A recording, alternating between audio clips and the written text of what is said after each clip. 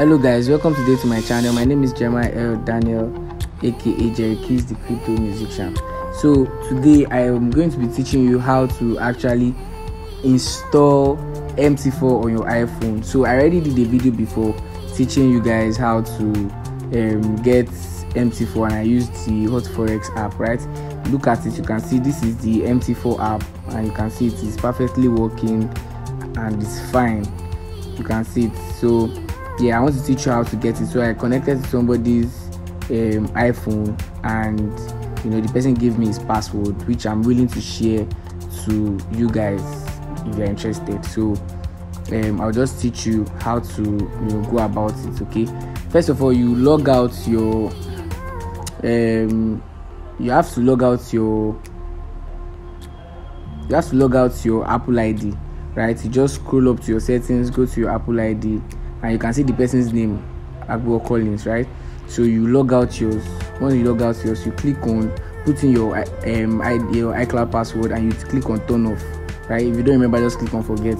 You do it now. Then you log in that person's own, right? Just log in the person's own ID. When you put the person's ID, do all the password and everything. The password will send to the person, password will send to you, and everything. The code, you put in those codes, and then when you are done, you go back to your Apple Store, right? Your App Store. From your App Store, you are going to go to your profile. From profile, you go to purchase. Once you get to purchase, you scroll down, right? Once you get to purchase, you scroll down to, you see all the apps that is being downloaded under the Apple ID, right? So you can see that this thing is having a cloud stuff by the right. This cloud stuff that is looking like a cloud, you just click on it to download. For example, I've downloaded that one already. Let me just click on another one. For example, this